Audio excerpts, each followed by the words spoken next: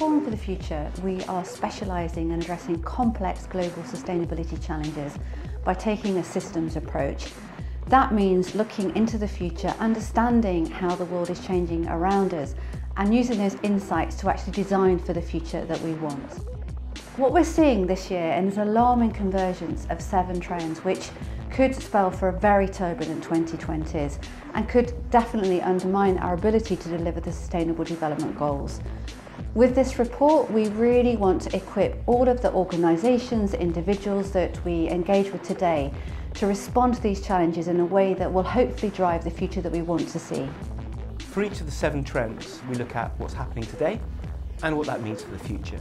And we ask how deep that change is and whether it's taking us further away from sustainability or towards a more sustainable future. And crucially, we discuss how we can take action. As we approach the 2020s, now is absolutely the time to step up and skill up. There's a window of opportunity to act now.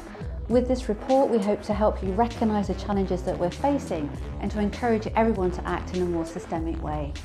And it really does start with us, whether we work in business, in the non-profit sector, in the public sector.